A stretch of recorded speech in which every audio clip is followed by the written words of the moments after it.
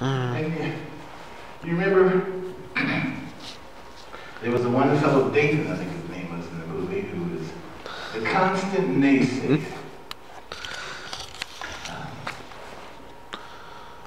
Moses in the movie was much more patient than I would have been. Would somebody stop that guy? Amen. Amen. Quick side note, and I'm done with this.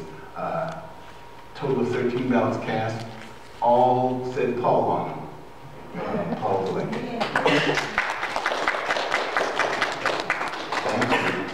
Now, in asking the Lord, Lord, what would you have me? What do you say? What do you say?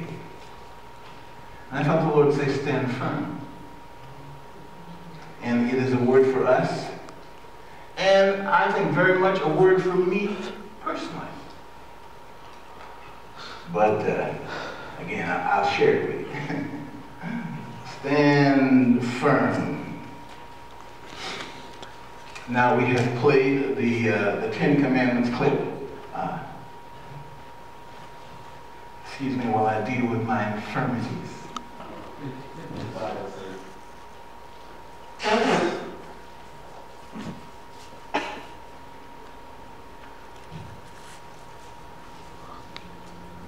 There. Now I'm going to have to go for the entire rest of the service with a microphone. Doing that into the mic. Amen. And I gave you that clip about Moses and the Ten Commandments because that's where we're going with the scripture. That's out of Exodus chapter 14. And we will start with verse 9. Exodus chapter 14, starting at verse 9. The Egyptians, all Pharaoh's horses and chariots, horsemen and troops, pursued the Israelites and overtook them as they camped by the sea near Pi-Hahiroth, opposite Baal-Zephon. As Pharaoh approached, the Israelites looked up, and there were the Egyptians marching after them. They were terrified and cried out to the Lord. They said to Moses, was it because there were no graves in Egypt that you brought us to the desert to die? That's one of the reasons I love that clip, because they said this in the line. Because there's no graves in Egypt, you brought us out here to die? I said, hey, that's right out of the scripture. You know? And again, what a terrible thing to say to Moses. Moses, the guy that God raised up, the guy that God anointed, they saw all the plagues and the things that the Lord did to the Egyptians to bring them out of Egypt with a mighty hand and all this good stuff. But as soon as things started to look a little crazy, verse 11, they said to Moses, was it because there were no graves in Egypt that you brought us to the desert to die? What have you done to us by bringing us out of Egypt? Didn't we say to you in Egypt, leave us alone, let us serve the Egyptians? It would have been better for us to serve the Egyptians than die in the desert. Moses answered the people, do not be afraid, stand firm, and you will see the deliverance the Lord will bring you today. The Egyptians you see today, you will never see again. The Lord will fight for you. You need only be still. Again, I was pleased that Cecil B. DeMille, as he did this big cinematic project here. He used this line right out of Scripture. The Egyptians you see today, Moses said, you'll never see again. Amen. Now, I want you to look at verse 13, and I'm going to give it to you in the Amplified. We're reading from the NIV. This is the Amplified. Moses said to the people, "Fear not, stand still, firm, confident, and undismayed." That's just a lot. Let me read it again. Stand still, stand firm, stand confident, and undismayed, and see the salvation of the Lord, which He will work for you today. For the Egyptians you have seen today, you shall never see again. And as I look at that word, stand still, stand firm, again, that was what I heard the Lord saying as I was praying about this. Stand firm. So, in this passage, where Moses says this to the people, I look up stand firm in the Hebrew, and this is throughout the Old, the Old Testament and the New. But this word in the Old Testament, in the Hebrew, it's the word yosad, and it means to stand, to confront, to take one's stand, to station oneself, take a firm stand. It has the sense of to present yourself at a location, be there. It means to take a firm position on something.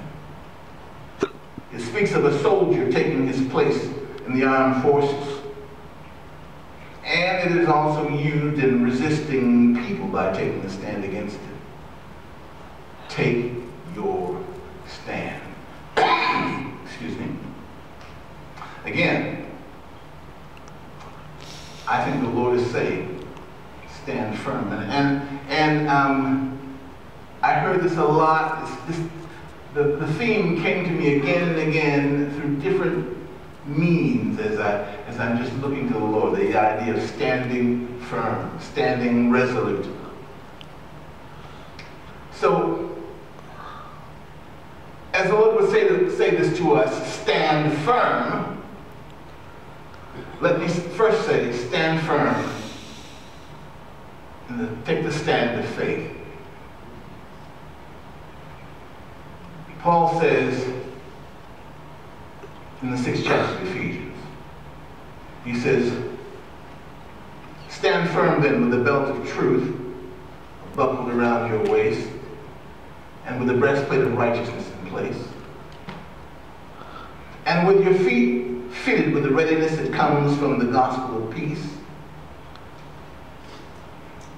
In addition to all this, take up the shield of faith with which you can extinguish all the flaming arrows of the evil one." Now, I'm sure you recognize this out of the 6th chapter of Ephesians, that famous passage that talks about putting on the whole armor of God. And he starts with, "Stand firm then." Now, we are told to stand firmly in faith. What does that mean? Faith, stand in faith. Faith in what? Okay, I think that's the proper question. Sometimes we as Christians can just kind of fall into what I think is a trap of trying to have faith in faith. I believe. You're believing for a healing. Well, be it done unto you as you believe. Oh, I believe. Just as hard as I can. Listen. Have faith in Jesus. Okay? Let's not complicate this. This, again, falls to what the New Testament calls the simplicity that is in Christ Jesus. It's simple. Have faith in Jesus. Faith in his goodness. Okay? For God so loved the world that he gave his only begotten Son. Faith that he loves you. Faith that he makes the best decisions. There are things that happen to us or around us in our lives that we don't understand. And God has not called us to understand everything, but he has called us to trust him. See, that's having faith. Faith in his goodness, faith in his love for us. The devil will lie to us and say that God doesn't love us, or God loves everybody, but he doesn't like you. Okay? And unfortunately, that lie can be extremely effective if we're not liking ourselves at the moment. If you don't feel good about you, we can fall victim to that lie. Have faith in Jesus. Have faith in his mercy. Have faith that he really does have your best interests at heart. Okay, let me say it again. Have faith that he really does have your best interests at heart.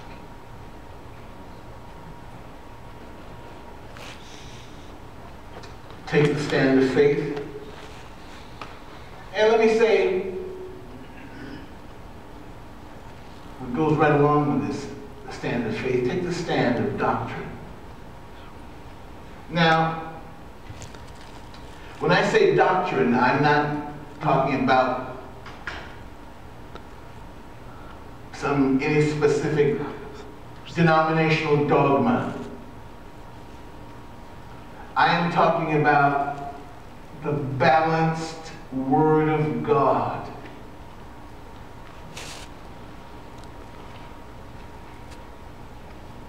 What does the whole counsel of the Word of God say on a subject? Okay, then that's what you want. We base what we think and believe on the Word of God. Remember that when the biblical writer was writing under the anointing of the Holy Spirit, the Lord was saying something specific. Okay?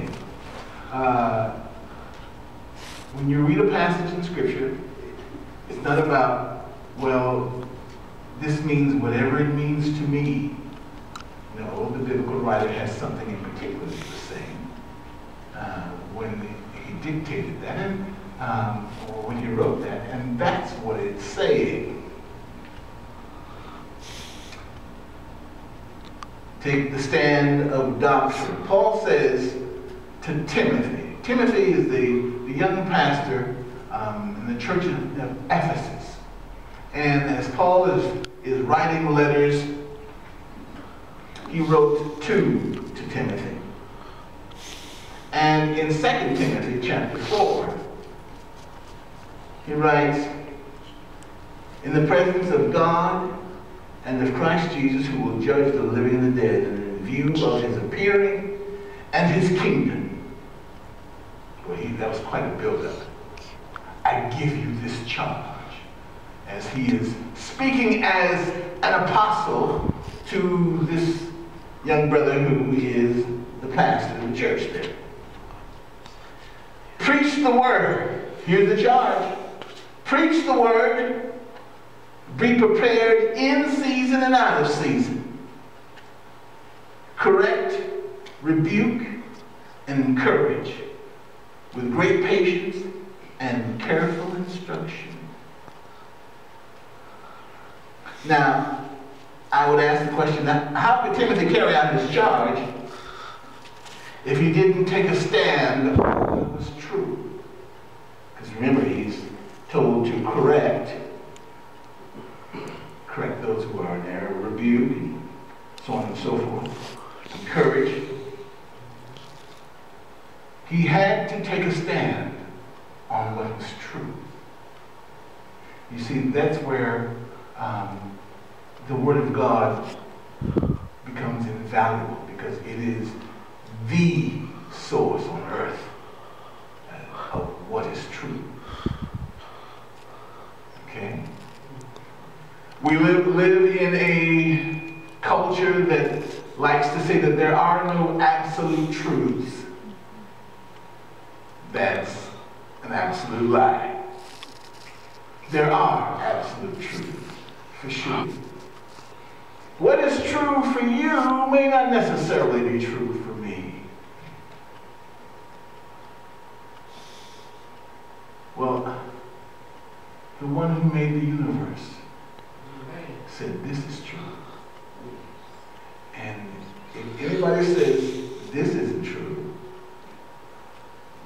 your options are to make your own universe where you can make all the rules, or follow this. If you don't follow this, you're wrong. Truth, by definition, is exclusive, isn't it? Truth excludes everything that isn't true.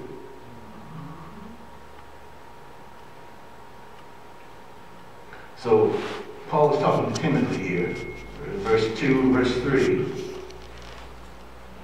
For the time will come when men will not put up with sound doctrine. Instead, to suit their own desires, they will gather around them a great number of teachers to say what their itching ears want to hear. They will turn their ears away from the truth and aside to myths. In this day and age, I guess in every day and age, but specifically in our time, we need to stand firm on sound doctrine. Because if you don't, the enemy will have you believe in all sorts of things. There are churches now that are saying that there's nothing wrong with being gay, doing gay marriages. And, love gay people. Let me say that. Love them. They're not monsters. But God says, don't do that. Okay? So, if the Lord says repeatedly in Old Testament and New Testament, don't do that, then we should never say, oh, it's okay. And I just use that as one example. Know what the Bible has to say. Okay? Be students of the Word. Be students of the Word. Again, I love eSword in Bible software. It's free. And you can get it online. Download it and have it on your computer. I use it all the time. Yes. Okay, let's do a quick little exercise. How many of you think that we no longer have to obey any of the Old Testament laws? Show of hands.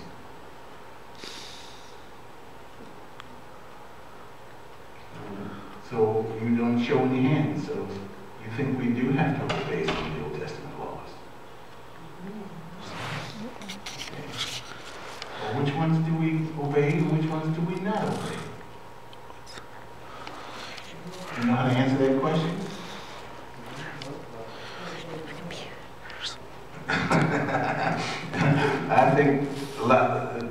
I question at this point if you know how to answer that question, but you didn't raise it anyway. Okay, quickly, everybody say CCM. CCM. Say it again, CCM. CCM. Do you know what CCM stands for when it comes to Old Testament law? The Old Testament laws of Moses can be divided into 3 categories. That's what the CCM. The first C is civil laws that governed everyday life 2,000 and 3,000 years ago. Okay, everyday Jewish life. We're no longer bound by those civil laws. The second C is ceremonial.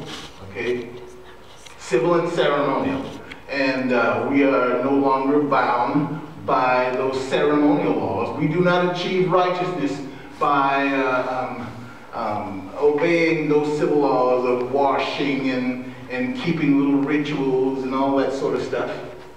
Okay? That's done away with. That is fulfilled in Christ. All of those things. The M stands for moral laws. We do have to obey the moral laws. They are timeless. They transcend from the Old Testament into New Testament and into everyday life. Okay? 9 of the 10 commandments are moral laws. The other one that is a ceremonial law about keeping the Sabbath day, which is sundown Friday to sundown Saturday. Okay, we don't have to keep the Jewish Sabbath. That's a ceremonial law. But the other 9 are moral laws, aren't they? But it's the Old Testament law under Moses, Pastor Bill, out of the book of Exodus. Yeah, but thou shalt not steal. It was wrong to steal back then. It's wrong to steal now. Okay, the Old Testament. Thou shalt do no murder. Written, thou shalt not kill. It was wrong to murder people back then. It's wrong to murder people now. Thou shalt not commit adultery. It's wrong for a married man to cheat on his wife back then. It's wrong now, and so on and so forth. And all the sexual guidelines in the Old Testament, those are moral laws too.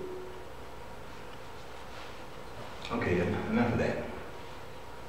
Moving right along. Okay, I took that little sidetrack to say, be students of the Word. Understand how to rightly divide the word of truth, and which is, again, another thing that Paul said to Timothy. 2 Timothy chapter 2, do your best to present yourself to God as one approved, a workman who does not need to be ashamed, and who correctly handles the word of truth. Not everyone correctly handles it. And that's where error comes in. And as error builds and does its thing, it just gives birth to plain old heresy. Paul tells Timothy again, 1 Timothy chapter 4, watch your life and doctrine closely. Persevere in them, because if you do, young pastor, young teacher, you will save both yourself and your hearers.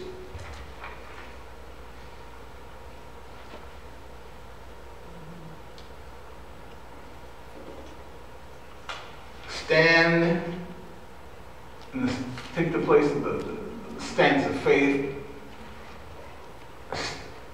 the stance of doctrine,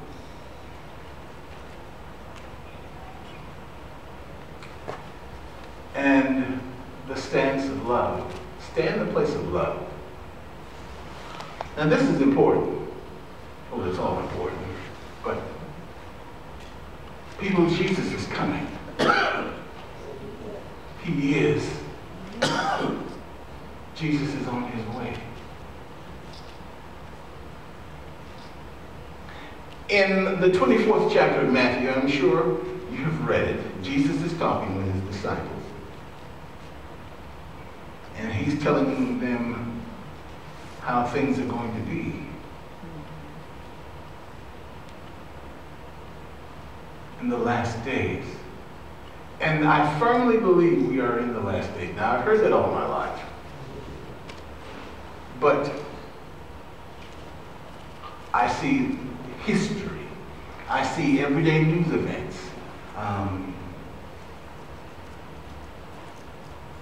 Ushering in the return of the Lord. Matthew chapter 24. We'll look at we'll start at verse 3. Now, we'll go through this quickly as I get to the main point of the scripture, this passage. As Jesus was sitting on the Mount of Olives, the disciples came to him privately. Tell us, they said, when will this happen and what will be the sign of your coming and of the end of the age? Okay, then again, get the question. What will be the sign of your coming and of the end of the age? Jesus says, watch out that no one deceives you. For many will come in my name claiming, I am the Christ, and will deceive many. You will hear of wars and rumors of wars, but see to it that you are not alarmed. Such things must happen, but the end is still to come. Nation will rise against nation and kingdom against kingdom. There will be famines and earthquakes in various places. All these are the beginning of birth pains. Then you will be handed over to be persecuted and put to death. And you will be hated by all nations because of me. At that time, many will turn away from the faith and will betray and hate each other. And many false prophets will appear and deceive many people. Because of the increase of wickedness, the love of most, oh my goodness, the love of most will grow cold. But he who stands firm to the end will be saved. What are you afraid of? What's your greatest fear? Is it swimming off the beach in California and getting bit by a shark?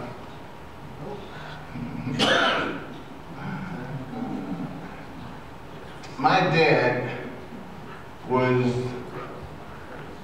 this big guy who the people respected, and my dad wasn't afraid of anything except flying. You could not get that brother on an airplane.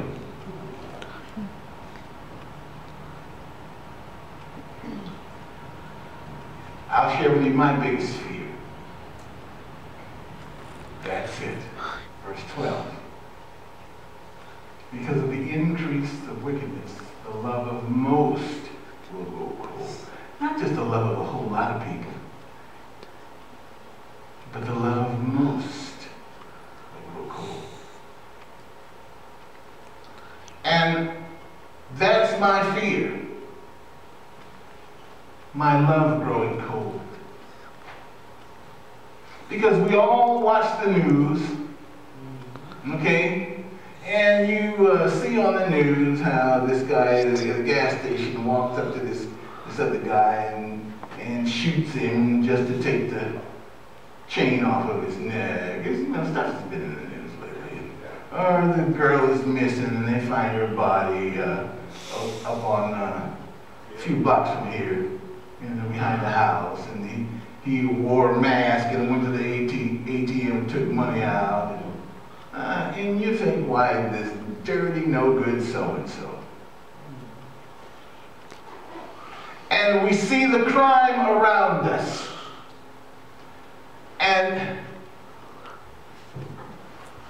you don't want to live your life fearful.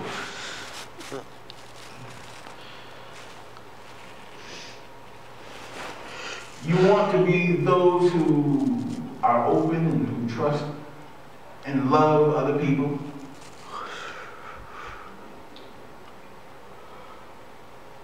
But because of the increase of wickedness, we can tend to harden ourselves. Okay. Watch out for that. Watch out for that. Because we're called to stand in love. Without love, our walks with God are nothing. The Apostle Paul said, if I speak with the tongues of men and angels, but have not love, I'm just a noise maker, a clanging gong, or cymbal.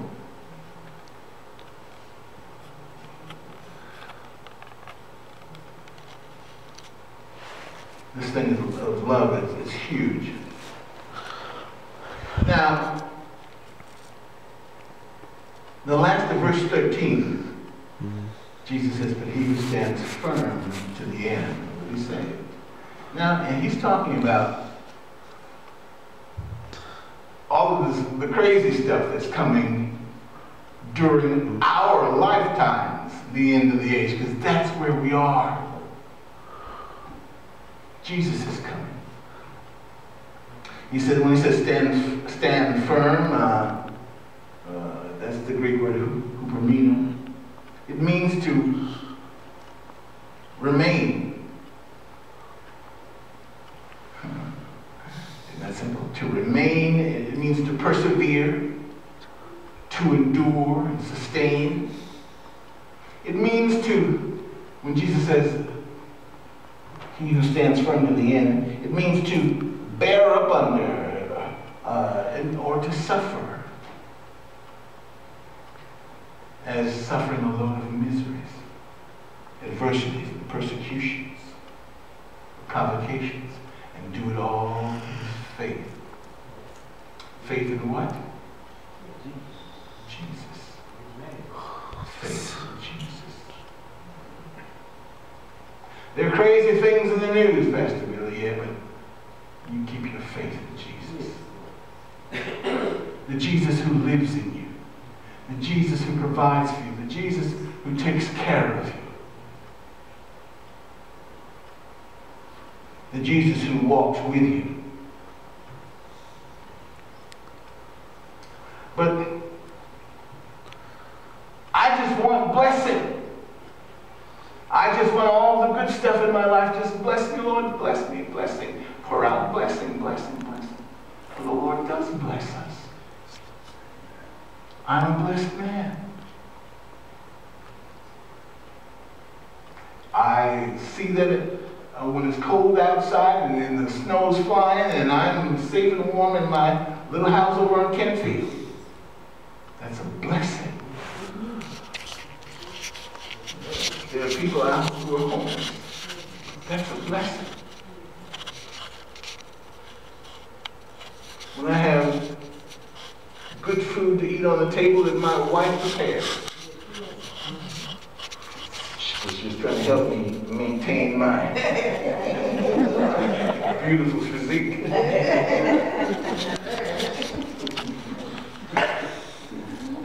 I think about those people in Haiti, where I went to Haiti back in 2012, who were very hungry. They're all thin. You didn't see any Haitians built like me.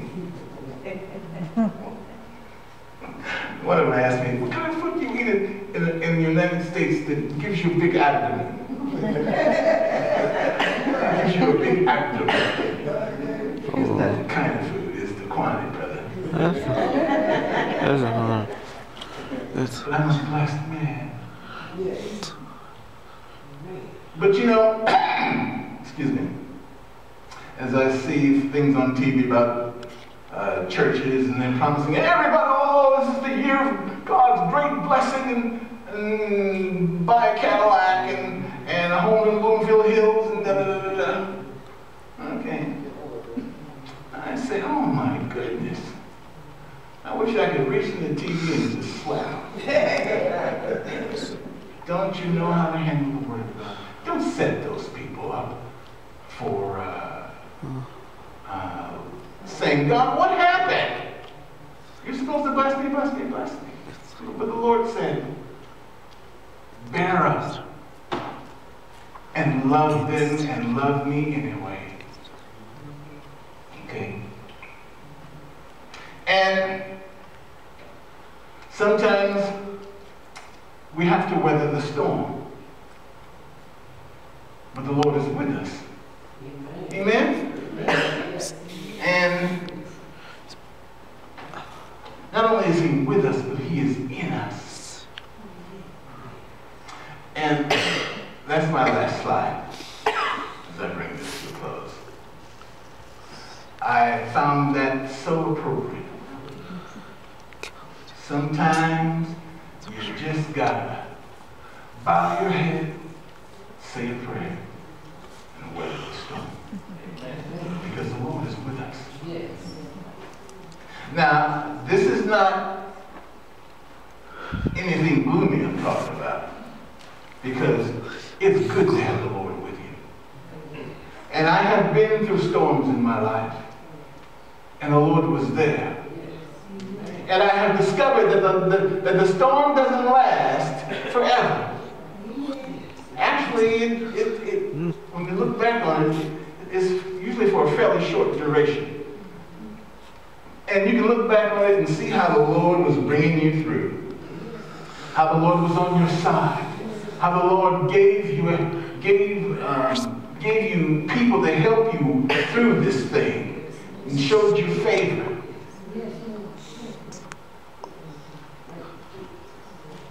And people were amazed that you came through it unscathed. Probably the ones that were hoping that you'd get hit hard. You know what I mean? But that's biblical, y'all. Okay? That's who God is. And you remember the Bible stories we learned as children? Daniel in the lion's den. You know, it's a cute little story for kids. But Daniel by the time Daniel got thrown into the lion's den, he had served under many administrations of different Babylonian kings. By the time he got to serving under Darius or Darius the Mede, he was an old man. And as an old man, to be thrown down into the lion's den, the pit that they kept the lions in for the purpose of gruesome execution. They starved the lions, you know. Make sure that they're hungry so that when they threw you down in there, the lions would jump in, tear you in a heartbeat. And not only did he get thrown in the lions, but he had to be thrown down in there. The old man, you know, could you just get a ladder maybe and lower him down? You got to throw him all the way down there. The Lord who blessed him, the Lord who loved him, the Lord who spoke to him and showed him mighty visions that are recorded to this day in the book of Daniel. Didn't stop that from happening to him. And here's the point. The Lord could have saved him from being thrown into the lion's den, but he didn't. He was just in the den with him. Okay. The Lord went into the lion's den with him. And although it was a crazy thing when Daniel was standing on the edge of that den and they were getting ready to throw him in, and the lions were just saying, "Oh, thank you, Jesus, for the food." Snarling and, "Come here, quick, I'm hungry." The Lord kept him, went in with him. Okay. And he was down there all night. The king was worried about it because the king got tricked into having thrown in. Early in the morning, the king went down there and said, Daniel, is the God that you serve, was he able to save you? Daniel said, live forever, O king. You know, he was cool. Good. Classic greeting to the king. The God who I serve shut their mouths. They have not harmed me. And they quickly pulled him out. Other little story that you've heard all your life. The 3 Hebrew children, no, they weren't kids. They were just young Israelites.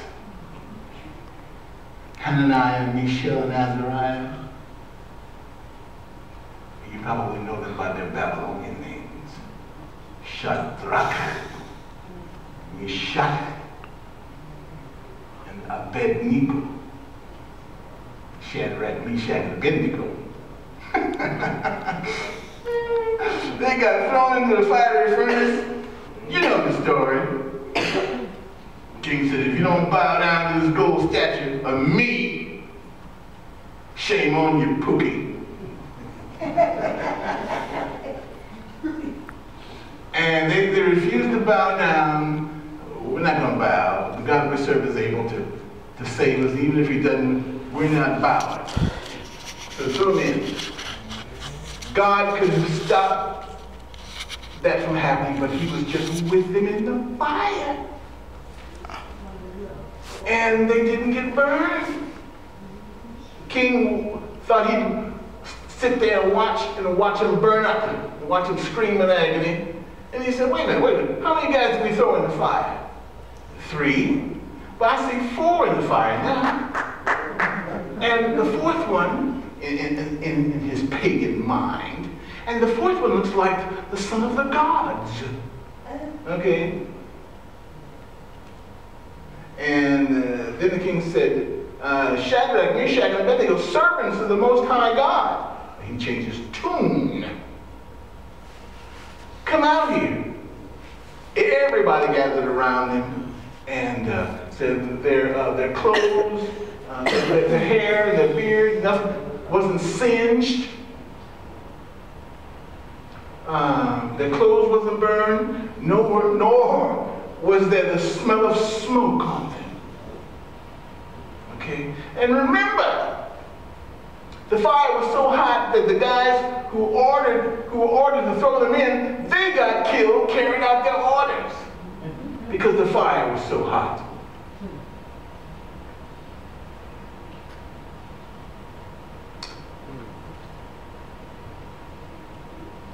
Sometimes you got to bow your head, say a prayer, and weather the storm. Oh, but you know you serve a God who controls the storm. You serve a God who can quiet the storm. Stand firm. Let nothing move you.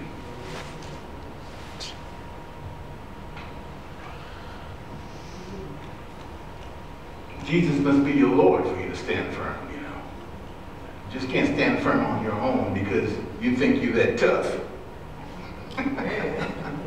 Okay. Jesus has to be Lord. It's him living in you that enables you to stand firm. You can't play church and stand firm.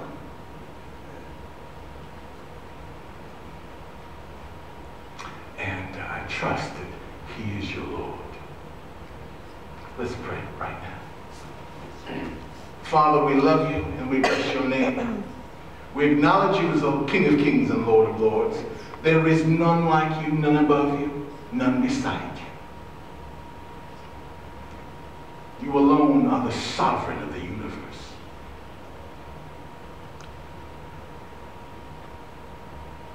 We bless your name. Lord, help us to stand firm. Help us to stand firmly in faith. Help us to stand firmly on your word. Help us to stand firmly in the place of love. Lord, because there are people who need to see the Jesus we know shining through us. Lord, that you're calling people to come and serve. You're calling people into the city, Lord, just like you called me into the city. I see you calling others.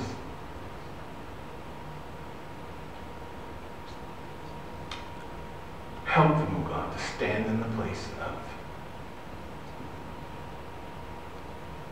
sound doctrine and love and faith.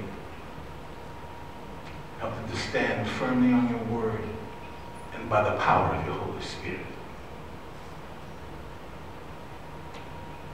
Lord, now we thank you for what you're doing in our lives. Thank you for who you are to us. Thank you, Lord. We bless your name. We pray all of these things in Jesus' name. Amen. Amen.